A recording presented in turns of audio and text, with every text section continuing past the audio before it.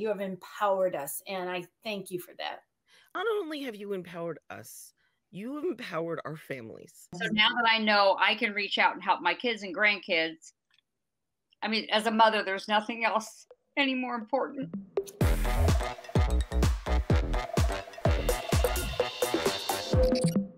The biggest thing is just everything that you guys offer. I'm learning so much about my body. So as I put all the pieces together, I think I'm going to be so excited. And I've already gotten off all the omeprazole thing. Wait, pause right there. Everybody, that's not a small thing. I don't want that to be a by the way. They're learning tons of training about digestion and how common digestive problems is actually the underlying trigger of autoimmune disease. So she didn't just say, oh, I'm going to take off this medication. Okay, I don't recommend that for anybody. Don't go out there and be a wise ass and just say, I'm going to do this or have a agenda around this. They're learning what the underlying issue with their digestion is. And they're learning what steps they need to fix that digestive issue so they can get off those medications. Right. So Susan, what did you learn through the program that allowed you to get off finally decades of omeprazole?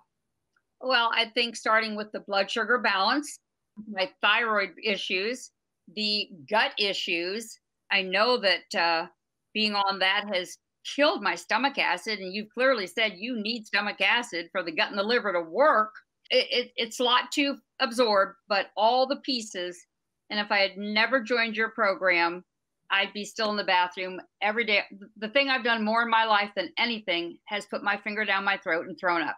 But here's the thing. She's gotten off omeprazole. Yep. And she's going to have improvement in the symptoms. It's not just, I'm going to get off the omeprazole and now my symptoms are all coming back and my crest is getting worse. That's not what I'm saying. What she's saying is she learned the underlying issue was low stomach acid, Susan, right?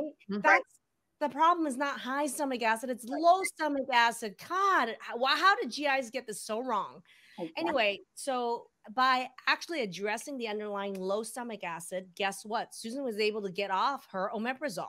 And Erica, what do you think you've learned about yourself that it's really, you already know is going to be starting to improve, or I don't know if it's already improved or not, but what have you learned that you think already has been life-changing? Oh my gosh. Well, for me, the food mapping was actually, I thought it was going to show something. It was actually really good. What I didn't anticipate was when I got my saliva and hormone test back, that blew me away because I had a hysterectomy 3 years ago and I left my ovaries in and I thought, I'm good. My ovaries are going to be great and I'm going to be fine. And it has been a steady decline for 3 years. And my hormones, as you said, are that of an 85-year-old. I'm 53. This is insane. And I'm hurting all the time.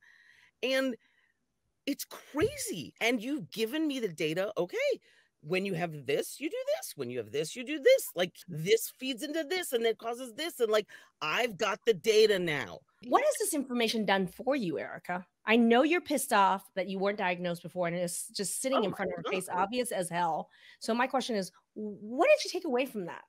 It has given me my power back. It has given me a path forward. Hell yes. I literally was at my wit's end. I had nothing left.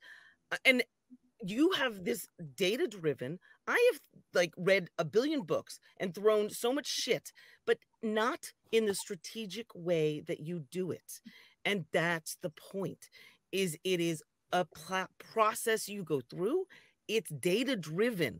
So now I know what to do. Hell yeah.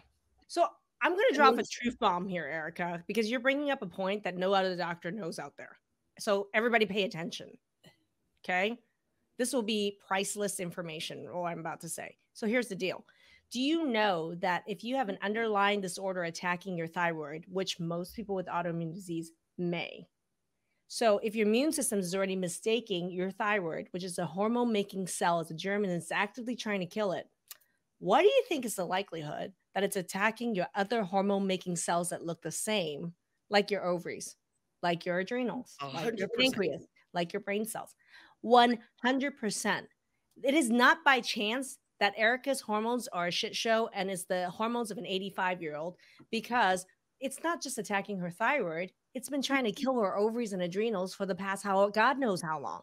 So how important was it for her to learn that she had an autoimmune disease of her thyroid? How important was it for her to learn and understand her own hormones, to understand her freaking hormones in the dumps had everything to do with her autoimmunity?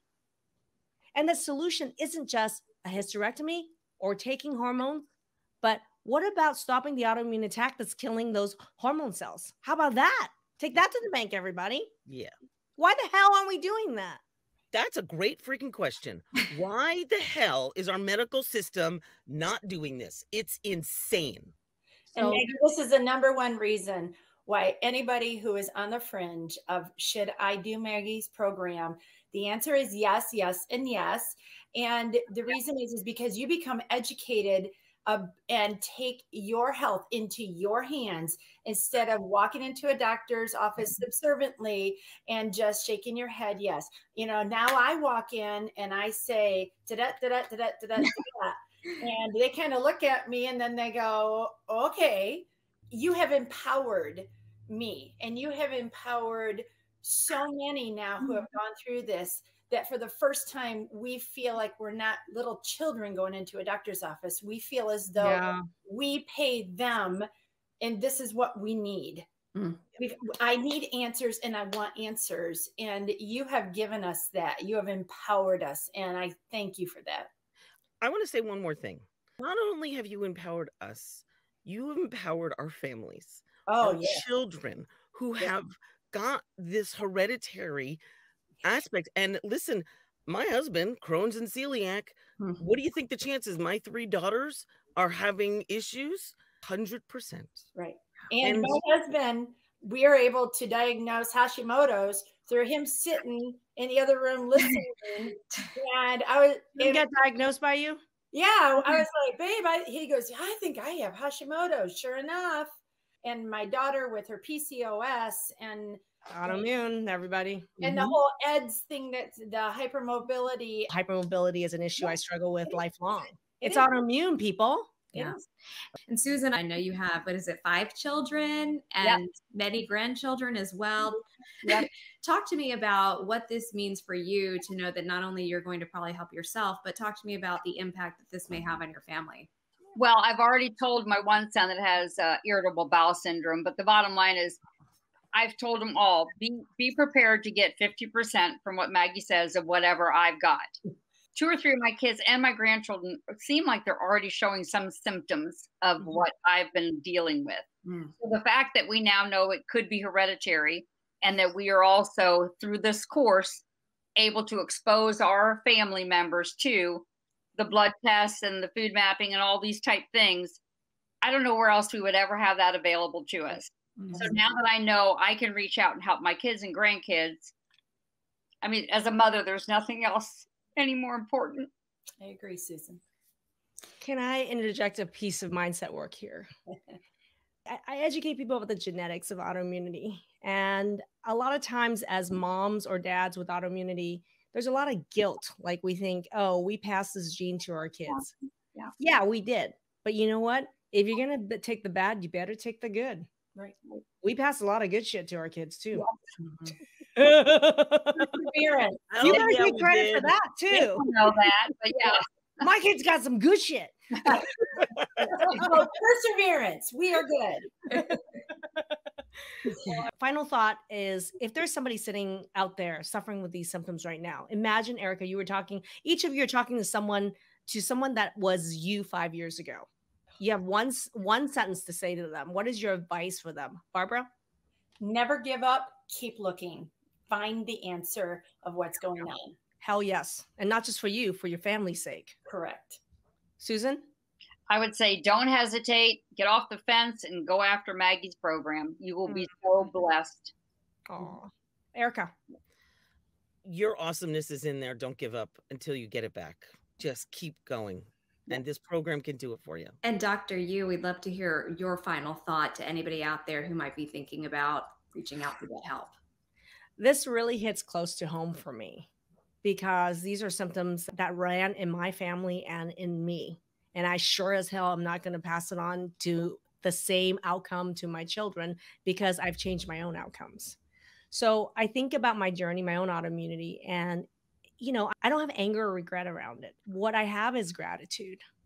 And the gratitude I have is, thank God I got autoimmune disease. Thank God I got sick, because had I not, I wouldn't have sought these solutions for myself. I wouldn't have invested in educating myself. I wouldn't have gotten these outcomes enough to be able to say, hey, I can now teach it to other people and share that. These outcomes do not have to be your outcomes. They don't have to be permanent. They're absolutely changeable. You know, like, be a skeptic, but for goodness sake, do something different about this, because there are real answers out there. So I hope everybody out there takes this to heart and make some changes here and keep looking for answers, because they're here. They're here, and there are places where there are answers. All right, everybody. That's going to do it. Thanks for joining us on Autoimmune Table Talk Live. We'll see you back here next week. Bye, everybody.